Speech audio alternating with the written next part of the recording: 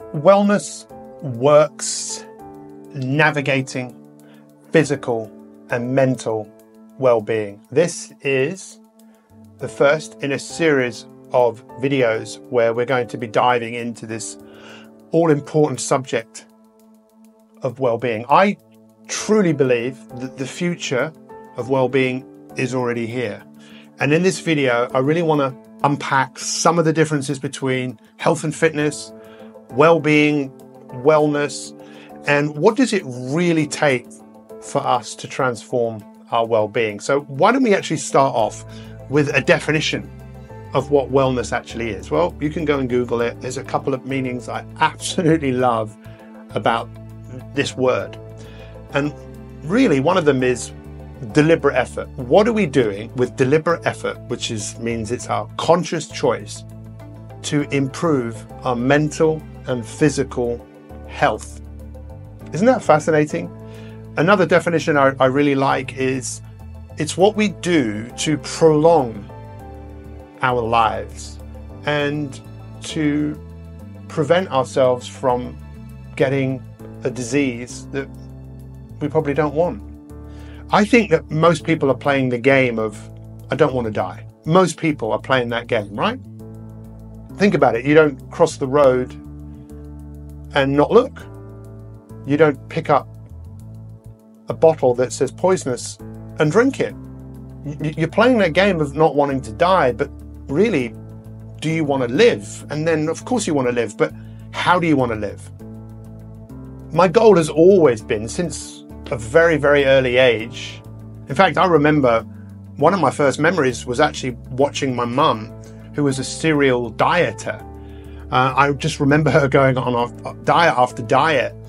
And, were people losing weight because they wanted to be healthy, or were they losing weight because of a way they wanted to look? I mean, again, this is really fascinating. This is one of the big definitions or the differences between health and fitness and wellness. For me, health and fitness, as a health and fitness professional that I became in 1989, and I think as I look back, I think part of what I wanted to do was to find a solution for weight loss, because I saw my mum struggling. I saw her struggle for years. I saw her go on diet after diet. I saw all the gizmos and all the gadgets that she had. She was a hoarder. She collected it all. And I saw her standing on this thing called scales.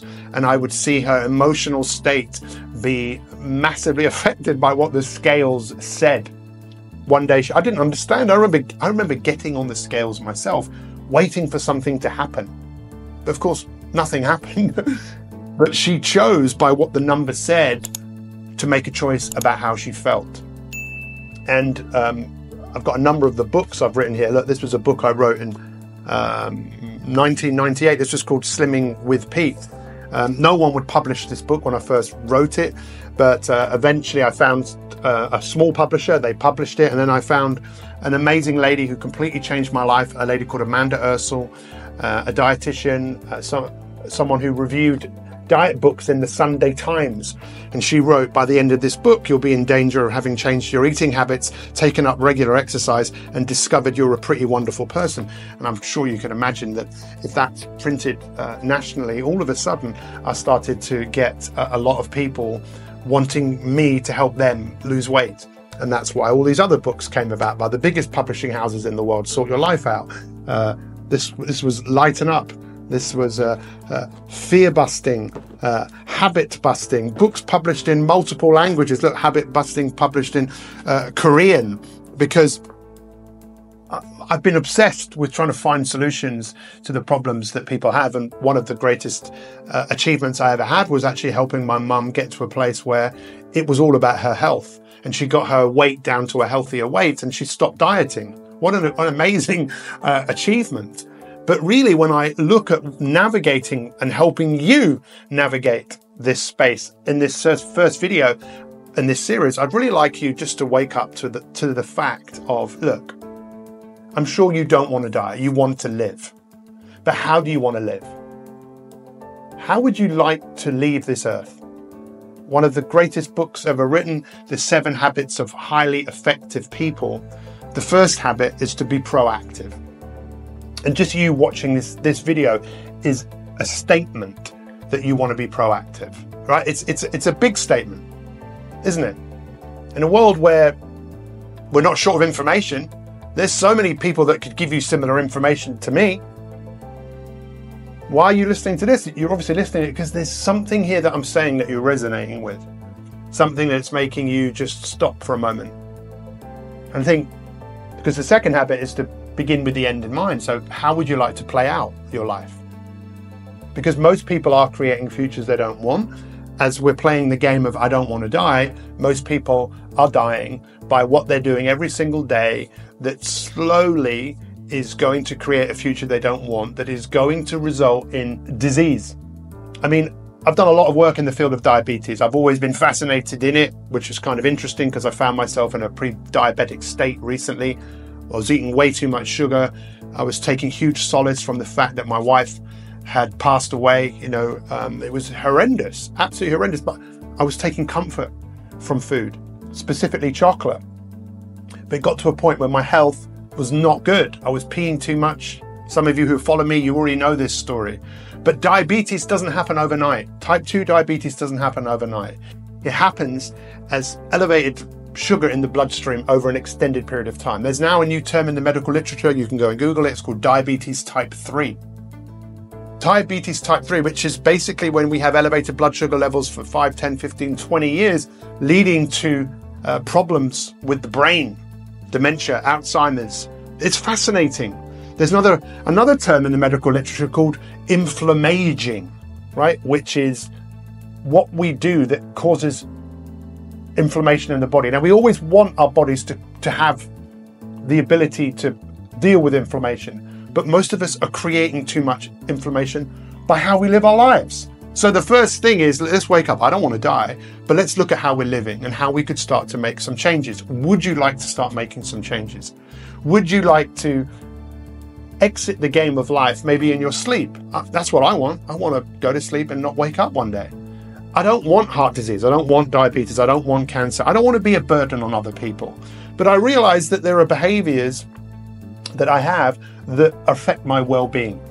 And it isn't just what I eat. See, the future of wellness isn't just going to be how strong your heart is and how strong you are.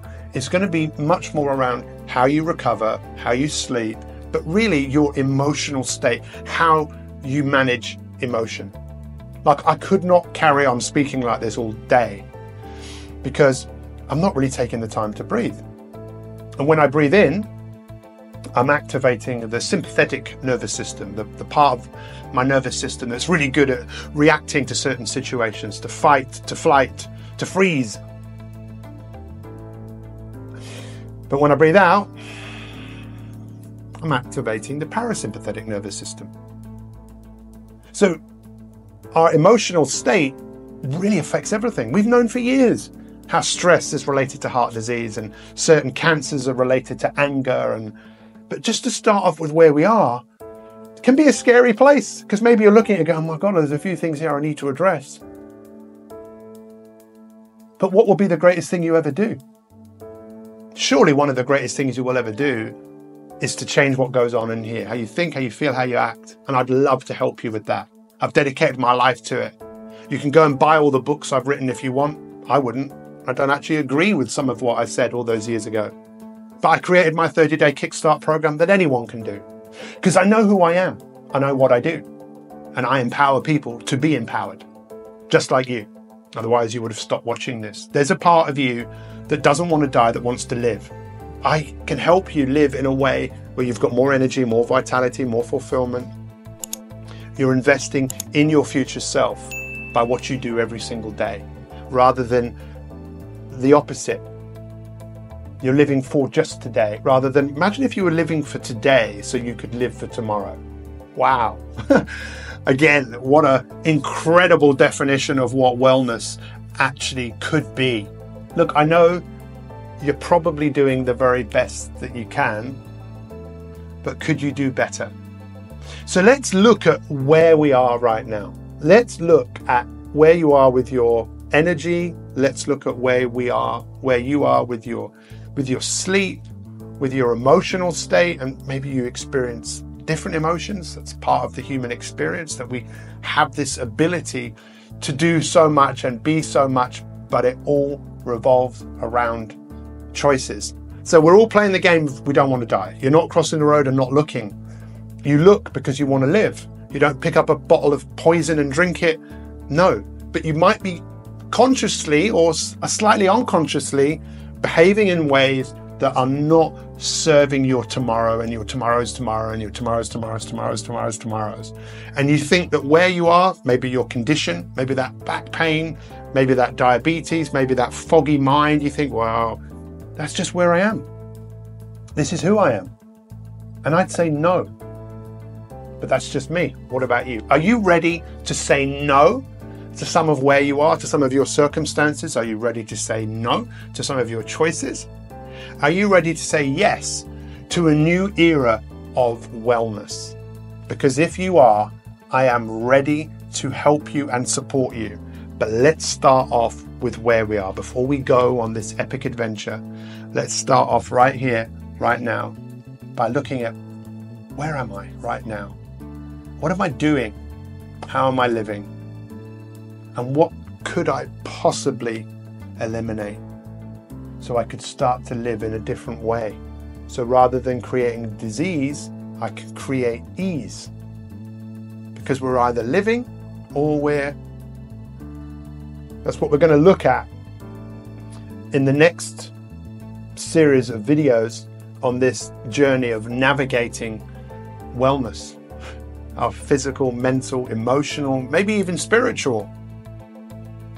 It's to start looking at just where we are. Because this is why I'm going to start to wrap this video up, is I think we're all a bit pickled.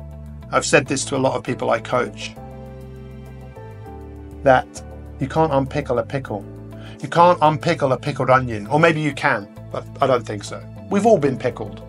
We've all grown up and we've all picked up some behaviors and ideas and thoughts and habits that have maybe pickled us along the way. I mean, look, I grew up in a world where they said, you better eat what's on your plate because there's starving children in the world.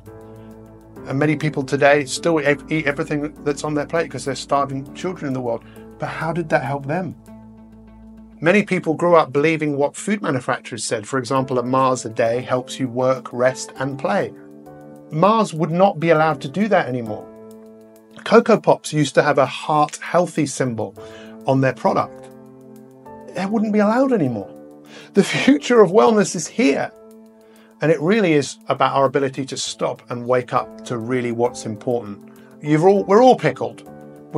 That's how I see it. None of us are perfect. But when we stop and we step back and maybe we start to look at well-being from a fresh perspective, everything can change. So comment below. Let's get involved. Let's do this. My wife's motto, my wife who, when she was diagnosed with a brain tumor, she changed her diet like that. She never smoked again. She cut sugar out of her diet completely. She was amazing. And her motto for life was just get on with it. What do you want to just get on with? Improving different areas of your well-being, your health, so you can prolong your life, have more energy, have more vitality. I'd love to know. Let's consciously choose to stop dying, even though we're all dying, but we can how we live before we die. I think that's where there's opportunity for growth. What do you reckon? I'd love to know. Thank you so much for watching this video. I appreciate you. And I look forward to seeing you on the next video in this series around navigating our well-being, our mental, our physical, our emotional well-being. Take care.